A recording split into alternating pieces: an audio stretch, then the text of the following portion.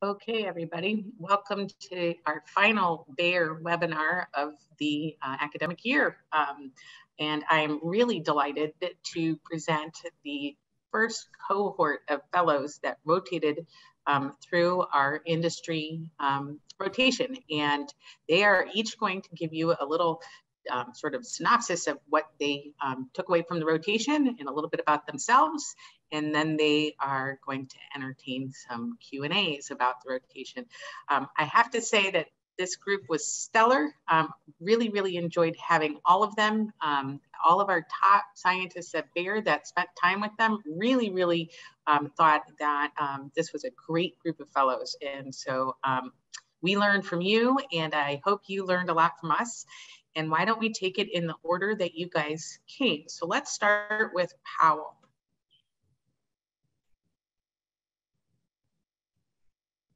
You're on mute. All right. Yep. There we go. It's only been 2 years since the pandemic started, but hello, everybody. Nice. Thank you all for coming. I'll go ahead and just share a slide here. So I'm Powell. I'm one of the second-year fellows at UMass Chan Medical School. I also am an emergency medicine physician here, working during my fellowship. I trained in my residency in emergency medicine also here at UMass. Went to medical school out in the Midwest at Central Michigan University, and I'm originally from Cambridge, Mass, so Massachusetts native. In terms of how I ended up doing this program, this fellowship that was set up, I was really looking to get some kind of exposure to toxicology in industry, and aptly named, this drew my attention. So I think that, where most of us are poison control center based or academic center based, and while we have some connections to folks that have gone into industry, it's unlikely that outside of consulting that most of our attendings, at least here, for me and the attendings that I've met, most toxicologists don't do, really any work outside of clinical toxicology or research. And so I wanted to kind of step outside of my circle here and get exposed to some other toxicologists and see what toxicology looked like in industry. In particular, it was exciting to me that there was an emphasis on topics we don't get a lot of training in, both during fellowship or during our preclinical time in medical school. So specifically related to, in this case, farming and agriculture. And looking at pesticides and herbicides and the regulatory process that goes into kind of evaluating those chemicals and their safety. So that was something I was excited about and did ultimately learn a lot about. And it was nice to learn more about regulatory science in areas outside of pharmaceuticals, like over-the-counters and devices as well. So all very, very helpful. In terms of things that I really felt like I got out of the rotation, like I said, I think I learned a lot about the regulatory science kind of goes into each major category of product, whether it's pharmaceutical or crop protection products. It was also wonderful to meet a really broad range of scientists with a lot of different backgrounds who were clearly very passionate about what they do, and the work that they are participating in, both primary science researchers as well as those leading regulatory science divisions. I, like I said, knew nothing about the regulatory process for crop protection products, so learning about pesticides and other crop protection products was really informative and helpful. So hopefully I'm going to take a couple things with me and pass them on to some of my colleagues and future learners. I'm sticking around UMass next year as a faculty member starting at the end of the summer, and I'm going to be doing mostly clinical toxicology work and taking over our outpatient clinic later in the year. And I'm hoping to put together a couple lectures on regulatory toxicology or regulatory science, especially focusing on pesticides. So we don't get a lot of exposure. I already put together my first lecture, which I gave about a month ago, about my time on this rotation, and also a little bit about regulatory science around crops. Thank you. Thank you, Powell. Thank you, Powell. Sonia, you are the next fellow that started. Why don't you go ahead and present your slide? Sure. Let me go ahead and share my screen here. All right. Hi guys, I am Sonia Rashid. I am a junior fellow at Toxicon Consortium in Chicago, Illinois, soon to be a senior fellow in about 2 weeks. I'm originally from the Tampa Bay area of Florida. I did my emergency medicine training at the University of Miami in Jackson, Florida. And so I was really interested in applying to this program because I've always had a very strong interest in regulation and consumer health. And this started in my undergraduate years at the University of South Florida. I took a lot of drug development classes, and I actually wanted to get a PhD in drug development and organic chemistry. But when I started working in the lab and actually working with the chemicals, I realized I wasn't really much of a lab person, but I still really appreciated the biochemistry and the pharmacokinetics that went into drug development. So this led to a very strong interest in industry. So during the beginning stages of my fellowship, I started giving lectures on contamination and safety of consumer products, and especially cosmetics. So I learned a lot about contamination in cosmetics with heavy metals. You know, for instance, kohl eyeliners used in the Middle East, they're often contaminated with lead. I learned a lot about, you know, possible endocrine disruptors. I gave a lecture about parabens, phthalates. And so when I saw this opportunity arise, I realized I really wanted to take what I was learning in my medical toxicology fellowship and really see how I can use it in the field of regulatory toxicology. All right, let's see, we're gonna work? Sorry, okay. So I learned so many things from this rotation. Here are some of my major takeaways that I'm going to go through here with the consumer healthcare, regulatory toxicology, vitamin, cosmetics, regulation, drug development.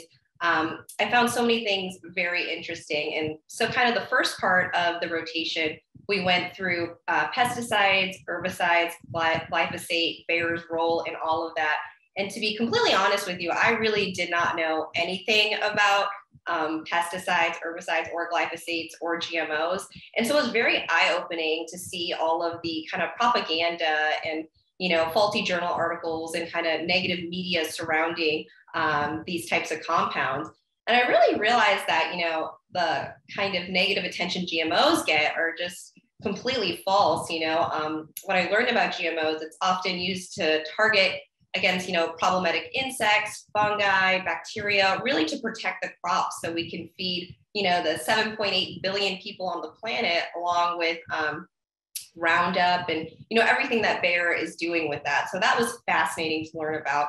And it was also great because we got tours of different farms, and I learned a lot about digital farming and finding, you know, the best places to, you know, plant crops and get the highest yield. So that way we can provide more to the consumers. We also did a lot of virtual tours. We did one in Arizona where I got to see the Bayer factory, along with a virtual tour in Brazil, which was completely fascinating. We also learned a lot about other different fields. We did a little bit about phytomedicine. I learned a lot about different plant-derived products. For instance, Ergogas, which is used in functional dyspepsia and IBS, is derived from plants. However, the part I think I found the most interesting, just from my background in undergrad, was definitely the consumer healthcare and the regulatory toxicology part. I found it fascinating how a prescription drug can go to becoming over the counter, and all of the steps that toxicologists are involved in making sure that it's safe. I really found it fascinating looking at excipients from, you know, over the counter drug products and seeing if they are, you know, safe for consumers. Like, are they carcinogenic? Are they environmentally friendly? You know, we talked a lot about, the parabens, phthalates, microplastics in like facial scrub products and how they can affect the environment. I really found fascinating the regulatory part of the rotation, like going into how vitamins are regulated and how there's really not this pre-approval process with the FDA, and that it's regulated more similarly to food than it is to drugs. And then we went into cosmetics, really the thing that really, you know, interests me very greatly. And, you know, looking at the different cosmetic regulations in different countries. For instance, the EU has a much more like robust process of making sure that cosmetics are safer for consumers. They require a safety dossier, which is not required in the United States. And it's interesting to see that other countries are starting to implement that when putting cosmetics out into the market. And the next part I found really interesting was looking really at the bench to bedside process of developing a drug. We looked at the development of Xarelto and how, long it took to develop that drug. And, on average, it takes 10 to 15 years to develop a drug and about $2.6 billion to really bring it forth. And then we also saw some really interesting documentaries as well. We saw Food Evolution and then Shot in the Arm. Shot in the Arm to me was very fascinating. I hope everyone gets a chance to see it once it's out, but really it kind of talks a lot about that propaganda and the false information regarding vaccines and how it can be really detrimental to, the world and the population at whole. So how I plan on taking this information and bringing it forward, I have a very strong interest in doing pharmaceuticals. I really want to develop safer products for consumers, especially, health products, cosmetics, over-the-counter products. And I'm hoping to establish a career in the field. It's really exciting. I've talked to some of the people from Johnson & Johnson. Hopefully I can go ahead and, do an internship with them or, work on some research projects. So I'm just really excited to take my medical toxicology training that I'm receiving right now from Toxicon and bring it forward and, into the world of pharmaceuticals. Thank you. Well, that's a great synopsis. Sasha, you're up. Hi, everybody. I'm Sasha Kaiser. I'm one of the medical toxicology fellows out of Rocky Mountain Poison and Drug Safety, and I'll be graduating in 2 weeks and moving on where I'll take a role at the Washington State Poison Center. I have worn a lot of hats in my life. I started out as a pharmacy technician, worked as a nurse for a while, and then went to medical school to ultimately go to emergency medicine and then do medical toxicology. So along this way, I guess you could say I like to shop around before I figure out what I want to do. But especially because of the pandemic, I didn't have a great sense of what toxicology looked like outside of our local field. And here we have the Poison Center, we have our inpatient medicine, we also have a really healthy legal consulting group with some of our attendings, but I really didn't know what else being a toxicologist could look like. And so I think one of the things that we miss out with the pandemic is you don't have the opportunities to interact with people outside of your group as much. And so I didn't really get a chance to try and figure out what that looked like. And so when this opportunity became available, I thought it'd be a great chance to continue to see what other options are open for toxicology. And so that's exactly what I got. I got the exposure to pesticides, to the drug regulatory process, the exposure to the different ways that we manage different regulations, as we mentioned with the cosmetics, the vitamins, and then too with the prescription drugs, like how much testing has to go into this. And so I think it really gives you a broad overview of things that just we don't talk about in our toxicology fellowships, and gives you a better sense of kind of how behind the scenes things work. Through this, I had the opportunity to give a lecture on over-the-counter drug regulation, which I just found extremely fascinating. How much of this is historically based, what actually happens once you kind of go through this process, and how much regulation is really required, and how that changes from one type of over-the-counter drug to another type, and how that changes too with your prescription drugs. And so that's the part that I really found fascinating. All of it was great. I am a big Evernote user, and I had over 60 entries by the time that I was done. And so I'm glad that I'm not writing this because my hand would be extremely cramped, but it was just so much information about things that I didn't even know that I didn't know. And so I think while you can come into this and you have a focused interest, or you have something that you really want to know more about, mine was more of a, what does life look like outside of the hospital? And how can I use my career in ways that are a little bit more non-traditional? And so I highly recommend this for even if you decide that you are not interested in going out into industry, just to get a better sense of what other things that we are a part of without even realizing it. And last but not least, Ari. Sure. So just standard disclosure slide, I didn't directly receive any money to say any of this. I think the Medical Toxicology Foundation subsidized my department for it, but not paid to say any of these things. So a little bit about me, I'm a second year fellow over at WashU here in St. Louis.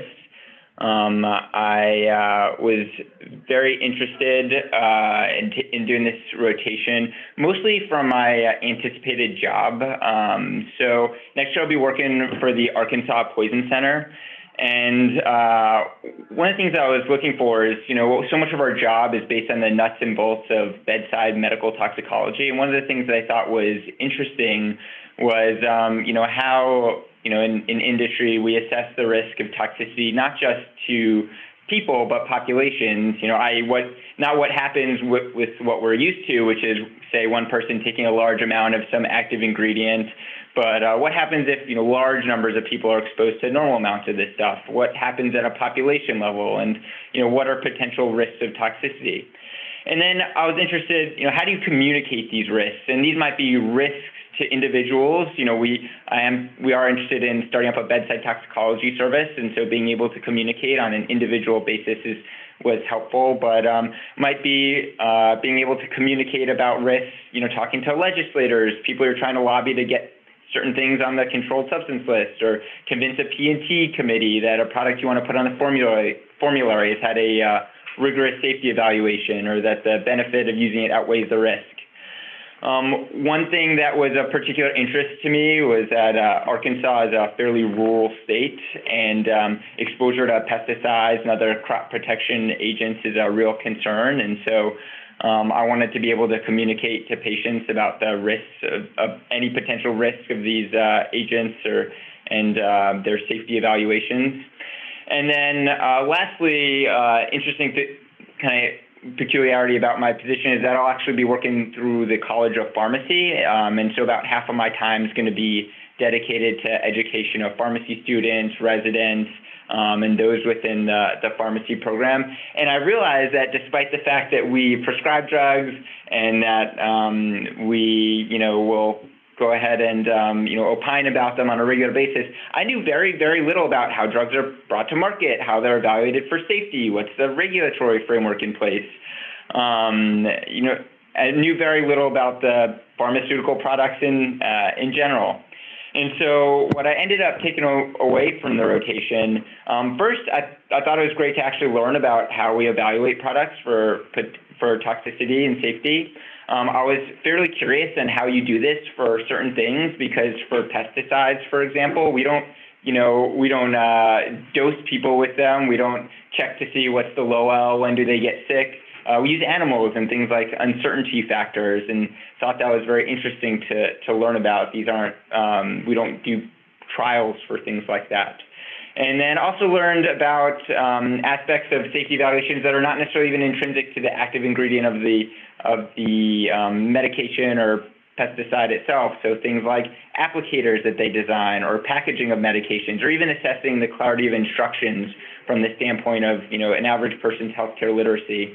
And then it was really interesting to learn about who actually evaluates these products, the role of the EPA and FDA, how other organizations like IARC or the WHO or USDA might weigh in, and how these different groups of consumer or agricultural or pharmaceutical products might be evaluated. And lastly, it was pretty neat to see what the basic science framework is, to how that's set up to look for potential toxicity. And so I'm kind of used to, being our fellowship in medical toxicology, thinking that, medical toxicologists are the center of the universe. But a lot of this data is driven by PhD toxicology, or PhD toxicologists. And I didn't realize about a lot of the basic science that goes into this, and how medical toxicologists can help translate this more into a clinical environment and coordinate teams that are looking at these highly focused, practical research questions. And then the last thing I'll say about the program in terms of the quality of the program and the lectures, these are lectures that were given by subject matter experts in their field. Some of them might not have actually been toxicologists, but, or basic scientists, but people like sociologists and regulatory specialists who gave some very interesting perspective on all this. Lectures from all over, not just here in the Chesterfield and St. Louis area, but other places within the U.S., like a virtual tour of site in Arizona, places abroad like France, UK, Germany, Brazil. And so it was very neat to get this focused one-on-one instruction and to have the availability of these subject matter experts for their questions. And so some general notes that I have about it was that, several of the early lectures were very basic science focused, and it was kind of refreshing to be taken back to that, added some perspective. And the material was honestly challenging at times, so it's pretty important to stay focused. But ultimately, a really great opportunity to have some sort of connection to people in industry. And you may realize that there are things that you feel very passionately about that might fall outside of the purview of academic toxicology. For example, Dr. Dunn and I just recently submitted a letter to the editor to The Economist magazine about upcoming food crises and unscientific measures against GMO crops and pesticides. So ultimately, very enriching opportunity, and might have open doors to interesting areas that you may not have initially thought about. So we can now open up for questions. If anybody's got questions and they want to either go off mute, I don't know, Dia, if they can, or put them in the chat. One question that I have for you all is, what was the most surprising thing you took away from the course? Anyone jump in?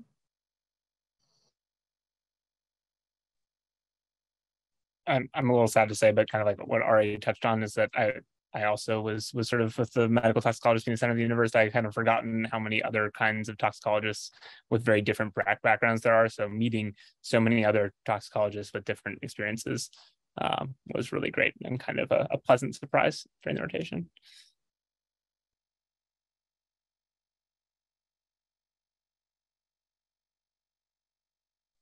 You're on mute.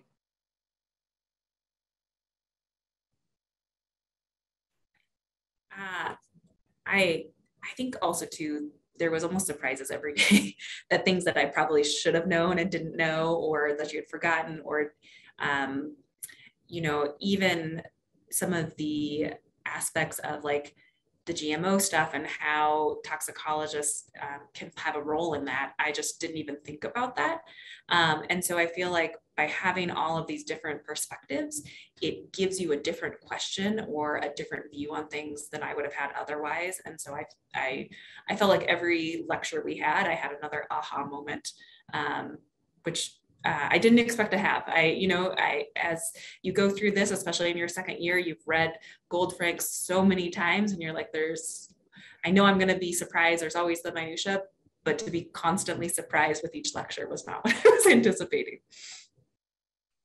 Yeah. Doing the rotation with Sasha was awesome because we got to kind of go back and forth about the different things that we found really surprising, and really just seeing the real world application of what we're learning in fellowship and how we can apply it to a grander scale with our training, I think was the thing that I didn't realize was out there for my particular interests, and the potential for the growth that different fields of regulation can have. So definitely was such a wonderful experience meeting so many intelligent people that are such masters of their own field, and them just being so happy to share with us all of their knowledge. And it was so much to take in. I have so many notes from all of this, and even my presentation just wasn't enough to just talk about just everything that I learned, and just how surprised I was in a very good way, and how hopeful I am for different careers that are potentially could evolve from our training as medical toxicologists. Can I also put in one more thing that I thought was important before Ari?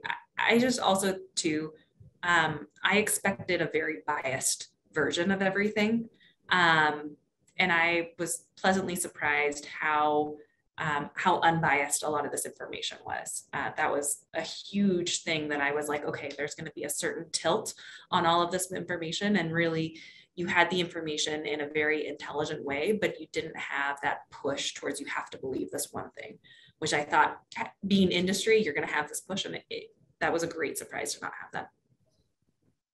Yeah, no, I definitely agree.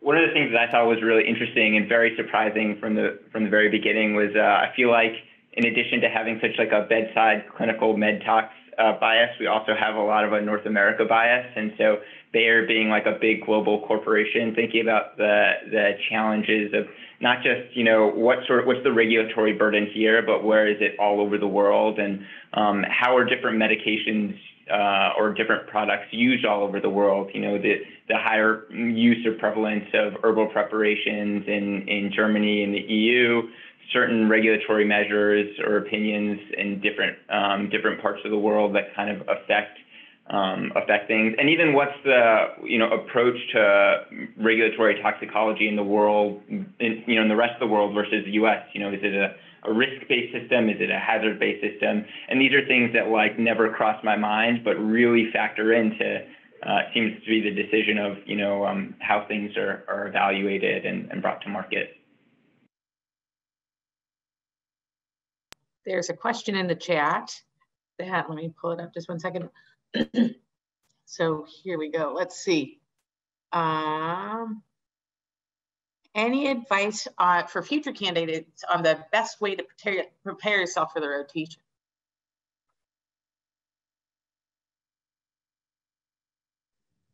I don't think you need to prepare yourself. I think you just need to be open. And I think, the best part about this is not being ready for the lecture to begin with, but the research that you do after the lecture is over, because it opens up so many more questions. And so I felt like my prep work was not in the front part of it. My prep work was after all the discussions had been happened, and then I go and look things up, and it leads to more questions that we talk about the next day as well too. So I don't think you need to prep yourself. I think you just need to be open and be ready for the experience, and open to learning more about things that you think you know a lot about and you maybe don't know as much as you thought, I absolutely second that. I think that lectures either sort of stood on their own or progressed logically such that like you were building your knowledge, and there's a certain amount of spaced repetition as well, so that certain concepts that are relevant across different types of regulatory science or different regulatory markets kind of continue to come back, and so you start to see themes and stuff like that. So I agree. No prep work really needed, just willing to be engaged and participate. I think like during the rotation, definitely just like taking notes on the lectures, so that way you can develop those questions, just because you're having the presenter who is a master in their field, and you can just ask them in real time, what does this mean? And no question is a stupid question, I've realized, just because really all of this stuff was so brand new. So really just during the rotation, just being very active and involved.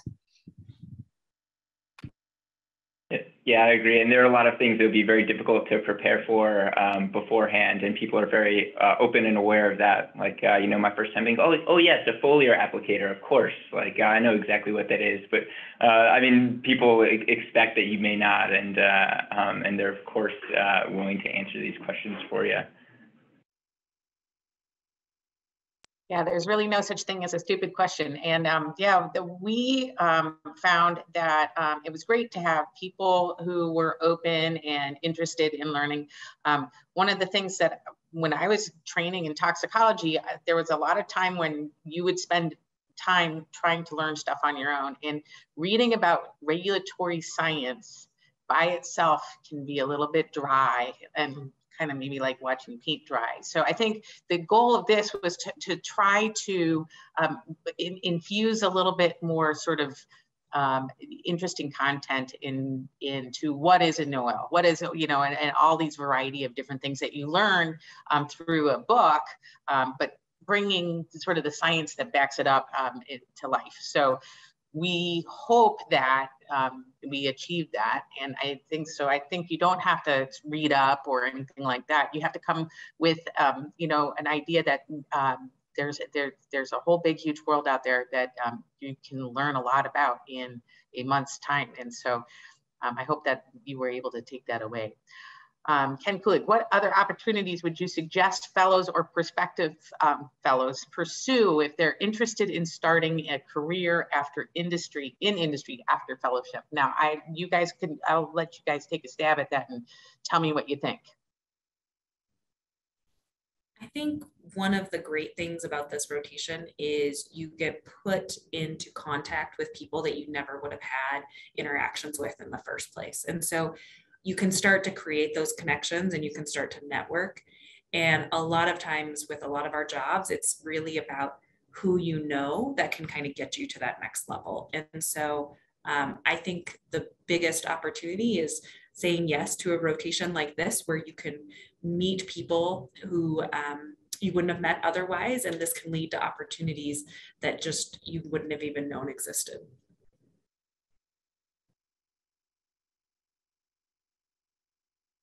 Yeah, I think just being active and, emailing those people that you found, their lectures very interesting, or you have an interest in that field, and just seeing what opportunities they have available, or just their, like career advice as to how they got to where they got, and like steps that you can take in order to establish that career for yourself, I think is probably what I took going, from this rotation. Yeah, I definitely had the impression that most people who, were toxicologists and made that transition to industry feel pretty passionately and tend to enjoy their jobs, and most of them tend to want to be enthusiastic about, at least pointing you in the right direction. And it's definitely important seems to be to make these connections. I kind of doubt that most of the toxicologists in industry wound up there by kind of like applying on some faceless job bank, but maybe I'm wrong. I will say, having talked to one of our former faculty who now works for a small pharmaceutical company in Cambridge about kind of his path there after now kind of going down to minimal part-time in emergency medicine, that he said that when he was initially looking at those jobs, a lot of them were hesitant to take him because he didn't have a background in regulatory science or experience with that, and they wanted him to do that kind of work as part of what he was doing there. And so I think that doing a rotation like this, or finding another way to get experience with regulatory science, will give you a leg up with those kinds of opportunities as well. Yeah, I think that's right. And so some of you probably have heard my career trajectory, but it really is involved with networking. And so when I was in emergency medicine and thinking about toxicology as a third-year resident, I went to NACT and met Dan Goldstein, who worked at Monsanto at the time, and then stayed in touch with him for my career as it developed through my toxicology rotation or through a fellowship. Then as a junior attending, when I started building the fellowship in St. Louis, and then on, through the years. And then before you knew it, in 2015, he sends out an email talking about needing somebody to replace him as he retired, and he wanted to hire them to train them over a couple of years. And so it's because I had kept in touch with him and had networked with him that the opportunity became available for me. And so and I hadn't actually had any background in regulatory toxicology at the time. And so I learned on the job through him. He was a real mentor to me with that. And a lot of people on the call here have been mentors to me as well. But the really important thing about this is if you rotate through this program, you will meet the top scientists at Bayer, and you will get to pick their brains about how everything goes from the bench to the field or the bench to the bedside. And having access to those people who are very excited to be able to share their in-depth knowledge it's really, I think, one of the great things that this program offers. And I think you've all, spent time talking to them, on a lot of them on your own, right? You've reached out and you've been able to network with them. Tell us a little tiny bit about that, who you've been able to talk to and how that's helped.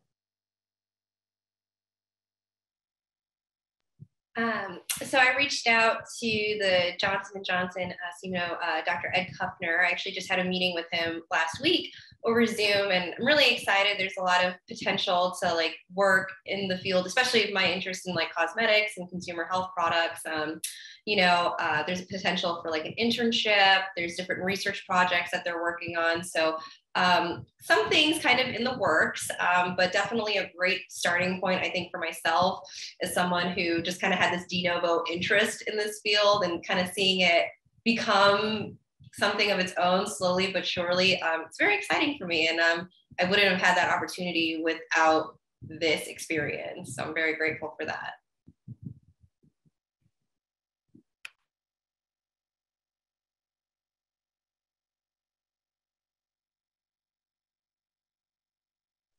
Asha, have you talked to anybody? So I haven't reached out to anybody yet, and I think that part of that's just from the craziness of second year coming to an end. Yeah. But I never felt like there was any doors closed, and instead I felt like this was, with this rotation, there are some goals for you to do presentations and to do articles after you finish this to kind of establish yourself in this field. And so I feel like there is just opportunities. I have a lot of their email addresses. It almost seems like an open door invitation. Like if you have more questions, if you have interest, just go ahead and reach out to us. And I'm sure that I will, because the goal is to continue to have more of these presentations and to write some papers on some of the things that I learned. And so mine is a little bit delayed, but I still anticipate that it will happen. Everybody that lectured to us was incredibly generous with their time, incredibly generous with their knowledge, and very excited to share that to clinicians and try to translate what they do to the medical aspect of it. And because I think that we're a little bit in a unique position to have the medical providers right in front of you where they can share exactly what they do. So I think there's going to be continued opportunities in the future for a long time. And if you are interested in this, that's the great part about this, is you can continue to extend those opportunities. Yeah, we're happy to partner with you all to help you provide resources for academic work, to provide resources for lectures and things like that. So yeah, look at it as an opportunity to sort of build a niche, something that you thought was fascinating about the rotation, and build just some expertise in that niche area, which will then give you a trajectory later in the future. I don't know if Ari or Powell have any comments. I haven't talked to anybody other than you, Liza, since then. I'll probably be bothering you after boards in the fall when I start working on a couple more lectures for the junior fellows and maybe the residents here, as I did for my current lecture that'll go through a couple revisions, I'm sure. But I look forward to reaching out to folks, and it certainly seemed like everybody was more than happy to continue to discuss the work that they do. I think that came through with like how passionate everybody seemed about the work that they did, so which was very refreshing. Yeah, I'd not been in touch with other toxicologists from the rotation, but I know that we've discussed, after this, things like even letters to the editor about things that we've, kind of felt are central to my own personal interests, and, and Bayer, and then things like, even things like cross-training, a PhD, ABAT pharmacists, and so kind of opportunities for some, kind of public-private partnerships. And so we certainly probably would not have had, I know that I interviewed at WashU 10 years ago, and I think that we chatted then, but we probably would not have made this sort of connection had it not been for the rotation. Excellent. What would you say surprised you most about industry? So I'm going to say since the early 2000s, academics have really kind of distanced themselves about industry and with industry, and for understandable reasons. So what would you say is a benefit of trying to interact with industry a little bit more? That it's not all about the money. When we did this, I think the great thing about having a large company that I didn't realize is how much resources you have to use this towards the safety of your patient, or just to the safety of the consumers. And so when we talked about this, a couple of the things that floored me was the amount of education that goes into places that are developing countries as far as their pesticide use, and how they are actively will put students in these roles to help educate the communities. And two, the amount of resources that it takes to get new drugs onto available to the public, and why having a bigger company can make such a big difference to get those drugs there. You think about it as being such a cold, harsh system that is all about how much money can be made. And then you made the people in the middle of it who are actually doing the work, and you realize that they're really passionate about the safety and why they've switched over to the regulatory aspects of it, or how they're really passionate about the education. And we met, for instance, another physician who had switched over to being more research-based, and she kind of talked with us about why she made that transition, because she felt like she could actually make a bigger impact in that role than she was making as a clinician. And so I found that part of it really refreshing, and very different than the bias that I had going into it.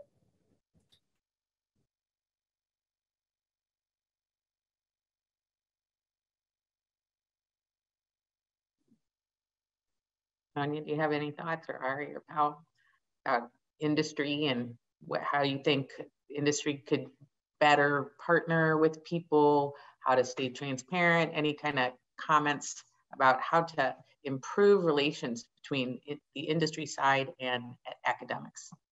I think this program is definitely really helpful for that, because really training these academic environments, you do have like a more negative view of industry just from things that have happened in the past. But what I appreciated so much from this rotation, which we have said before, is how transparent everyone is with their lectures, their presentations, their data, which is like the most important part. Like, where are you getting this data from? How do we know this is safe? And then like actually seeing the numbers in real time, nothing being hidden, the costs not being hidden, being, very transparent about, this is what we're doing, this is the product we're making, this is how we made that product, and this is why we know it's safe.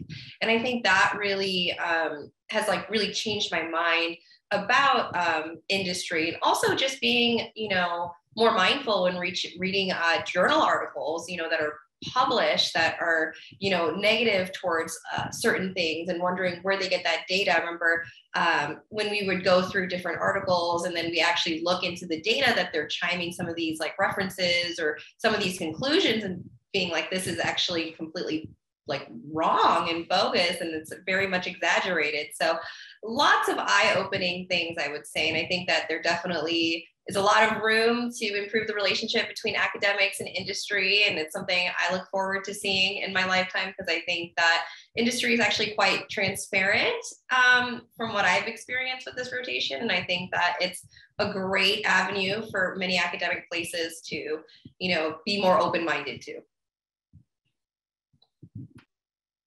Yeah, I was actually going to say the same thing. And that was really surprising for me. Well, not necessarily like surprising, but I just didn't realize how transparent it was. That Bayer, you can look it up, publishes all their basic science safety evaluations of the regulatory dossiers they submit. I wouldn't recommend reading through the hundreds of pages of them, but they're there apparently. And so being able to talk to people and kind of see that it's not this kind of opaque organization with, that they all have confidential emails that they're, trying to see what they can do to juke the stats. Really interesting to learn about how a lot of the research are done by third-party GLP labs, for which, there's not even really the opportunity to insert a lot of bias there. And so I thought that a lot of that was really interesting to dispel some of the maybe some of the notions that have been floating around. I don't have a lot to add to what's already been said, but in terms of like trying to bridge that gap, I think one of the things that sort of surprised me in this respect was kind of things that are similar both between medicine and industry, especially this industry, when it comes to like trying to fight misinformation based on people citing like old abuses of power and mistreatment of patients or groups. And so I think that perhaps that's something that would allow more alignment is this kind of shared goal of fighting misinformation when it comes to medical science. Yeah, Larry Gilbertson has a question that I think is a really kind of interesting question about risk and how you perceive risk. Since this program included a lot of information about agriculture, I have a question about risk versus benefit and how it might differ between human health and agriculture. In human health, it seems like it would be a more straightforward question, since the benefit is often to a patient who is already at risk due to a condition or disease. So you get a medication to treat that. For agriculture, the benefit may be more indirect, since the benefit may be for the farmer, the environment, but not necessarily the consumer. Do you think this might be affecting how people think about risk? What is when you started this rotation, what was your perception about risk in agriculture, and how do you think how do you think we can better communicate the idea about when you've got an indirect benefit, about the importance of crop protection and modern agriculture?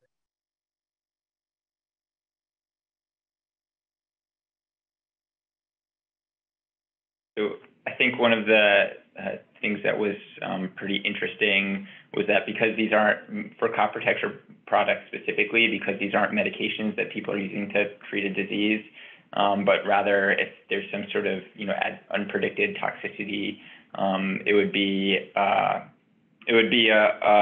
risk which might be perceived without necessarily a direct benefit. There's really a very low tolerance for any sort of risk, and so it was really interesting for me to see kind of the degrees of testing that go through to ensure that any sort of potential risk is minimized. When I think of medications, I think of, we have chapters and chapters of Gold Franks of adverse and idiosyncratic events that can happen with even therapeutic or routine use of medications, and we know and we accept these. But for things like crop protection agents with routine application, there are just orders of safety that are built in terms of multiplying any sort of perceived risk and making sure that you're far below that threshold to ensure that people can safely use these products, if that kind of answers things. And just not just even say direct acute risk, but chronic risk, long-term risk with carcinogenicity, endocrine risk, risk of hypersensitivity, things that might not necessarily even think about.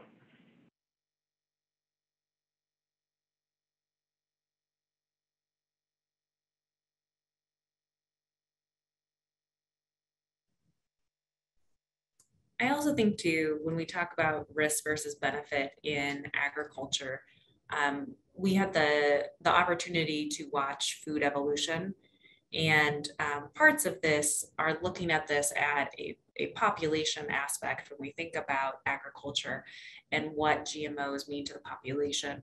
But in that documentary, if you get a chance to watch it, it also looks at the individual people who are affected by this. And so it looks at how this affects them when they don't have access to pest-resistant products. And so how they literally watched their farm disintegrate in front of them and have crops that were completely unusable, and how it had huge components of poverty.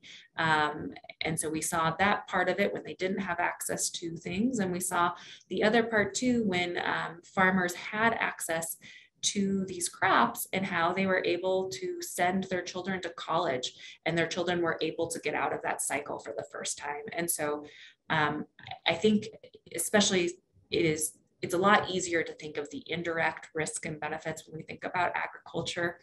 But there's definite, on a person by person basis, you see a huge impact between what resources you have and how things that we think about, for instance, pesticides as being unsafe to have on our crops, maybe it's not as unsafe as we think that it is, and maybe there's not as much of a risk. And so I think you could definitely look at it both ways. And I think you can do this with medicine as well too, where you can see the population aspect from the big picture, but you can always narrow it down to the individual who is trying to decide between the 4 grams of acetaminophen versus 8 grams of acetaminophen. And so I think if you are given the opportunity, you can see both of those. And it really highlights it here from the way that their specialists talk about this in a personal experience standpoint of, I grew up on a farm and these were all of the things that I had to worry about and all my family had to worry about. And this is what it cost for us to maintain this farm versus with having access to these now, that's what that looks like. And so they were able to show that to us on both the population aspect and how this looks for the whole world and what's going to happen in the whole world if we don't adjust some things, and bring it also down to individually what that will look like for you if these changes are made or if these changes are not made. That's pretty broad, and so I don't know if that answers your question directly, but if not, please let us know and I'm happy to elaborate more or let my other colleagues talk a little bit more.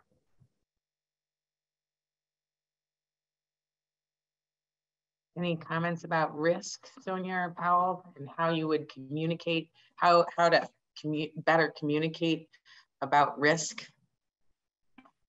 I agree with a lot of what Sasha said. I think that especially the film Food Evolution and seeing like what we, like to me, that was so like in your face and shows you that really looking at the risk benefit, like not using crop protection, and this is what it leads to: famine, lack of food for, individuals, a population at whole. And just, kind of, it was said over and over again, like we have a planet of like 7.6 or 8 billion people, and we have to feed all of these people. And how are we going to do that? There are so many natural things that are constantly, attacking crops and degrading them. And so really that small amount of risk, which, is really negligible in the grand scheme of things, allows people to be fed, to not go hungry, to not be in poverty. And so I think that film really shows that very well. And I think that we should have more things like that where we can, easily show people like really the direct effects of risk versus benefit. And this is what happens when you don't use these things. I don't want to repeat too much of what's already been said, but kind of like what Ari touched on, I think that I didn't understand kind of the extent to which there was risk and hazard analysis that went into crop protection products. I kind of expected the testing to be much more limited. And so I think the risks are probably less than at least my perceptions were before going through the rotation and seeing that process. So I think that there are probably fewer risks. Inherently, there may be risks that we don't fully understand, but in medicine, we kind of deal with both known and unknown risks in kind of a day-to-day basis when it comes to when we decide to treat versus not, and things like antibiotic use and stewardship. And there are some similar parallels as you look at certain crop protection products. And one of my curiosities that was sort of addressed was like monitoring for resistance and kind of what steps the companies take to try to make sure that we aren't creating like more and more resistant pests and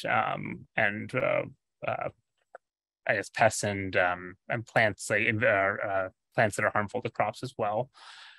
So it was interesting, especially to learn about that in Brazil, because they have a 365-day growing season where they rotate crops, but they can see really rapid potential resistance among insects because of the rapidity of generations. But it was interesting to learn about the fact that it's something that's being like watched and addressed in real time. So Scott Phillips just said this is a great opportunity for fellows, would like to see something for environmental talks in the future. Can you all touch on briefly, did we cover any environmental talks?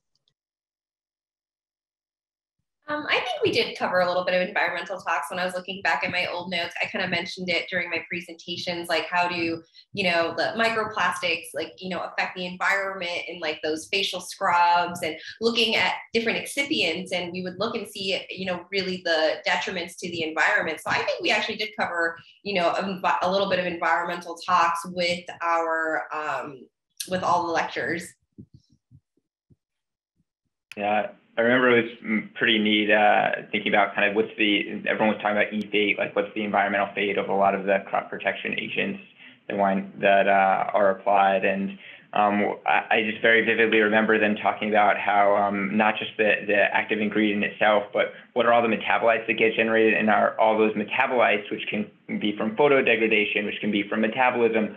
All of them are, they determine them via, carbon, by essentially like labeled NMR techniques and looking at the toxicity of these metabolites and their putative pathways for formation. And I just kept thinking like, wow, this must be really expensive, and it is. But it's very neat that that a lot of thought seems to go into that, doing things like modeling, where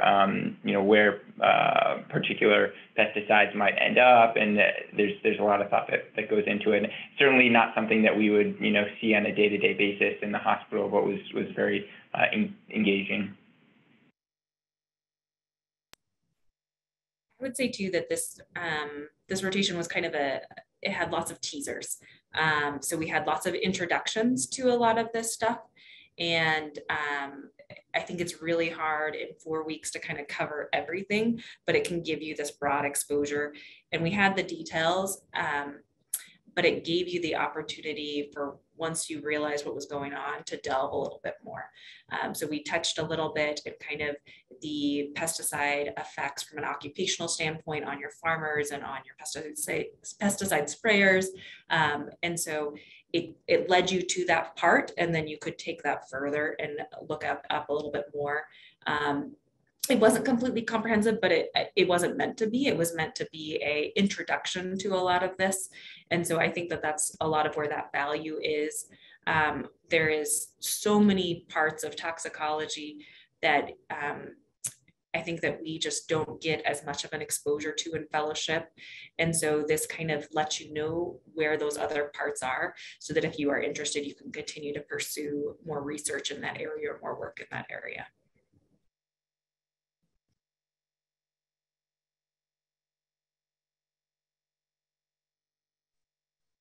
So we've got 3 minutes left. And as the last question I'm going to ask you is, what was your favorite part of the rotation? You don't have to say my lectures.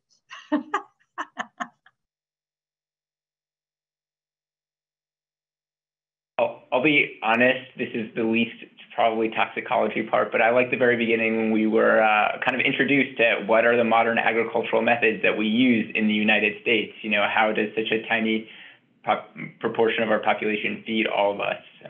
And then, all of the other stuff starts to make sense that we do. But it was something that I knew very, very little about, despite moving to Arkansas shortly. I'm originally a suburban New Yorker, and so not a lot of farming happens there. And so that was pretty neat. So Tom Eichhoff's Ag 101 talk, is that the one you're talking about? Okay, what about Sonia, Sasha, and Powell? I think my favorite part was how you changed the rotation to things that we found interesting. So I may steal this a little bit for you, Sonia, so feel free to take it over. But Sonia had expressed a lot of early interest in cosmetics. And so Liza was able to help navigate the system through some of her networks, where she pulled in people to do some lectures that weren't otherwise planned. And so she could really help personalize it to still be within the realm of industry, but really make it individualized. There was so many things that Sonia had so much more knowledge on that I just got to piggyback and listen and get a lot of information that was just fascinating. And so I think the part that I loved the most was how much you could change it to still involve that information, but to make it relevant to each of us individually. Yeah, no, definitely. I just was blown away by some of the lectures and just this, like they said, this de novo interest. I didn't realize there was like a whole field of people working on, and just getting the chance to like meet all these interesting people that know so much about, cosmetics, consumer health products. And, just like your mentorship also, Liza, like just being so open to like our interests and really just like pushing us to continue to follow those interests. It was just such a great experience. I was just completely blown away. I'll second what what Ari said. Like I really enjoyed the agriculture portion of this, just because growing up in suburban, or not even urban, Massachusetts, I also had very limited exposure to farming, and I was curious about kind of how things work. I think a lot of us in toxicology are sort of nuts and bolts and how things work kind of people, and so this is an opportunity to see that both on the actual practical side as well as the science side of things. And I think just to add something a little bit different that I really enjoyed and was nice to see. I don't know if this was true for everybody else as well, but a number of the scientists tagged along to different talks across. So people from crop sciences showed up in talks for like consumer health and stuff like that. And so it's kind of exciting to like learn alongside other scientists as well. Well, good. That brings us to the hour. And thank you all very much for your attention. And once again, it was wonderful to have all 4 of you on our rotation. And we're looking forward to having the next cohort come join us. We'll definitely be in touch. I hope to collaborate with all of you on different projects and help launch your early careers. And so please feel free to reach out to any or all of us at any time. And good luck going forward. And thanks very much for participating in the webinar. Thank you all. Thank you very much.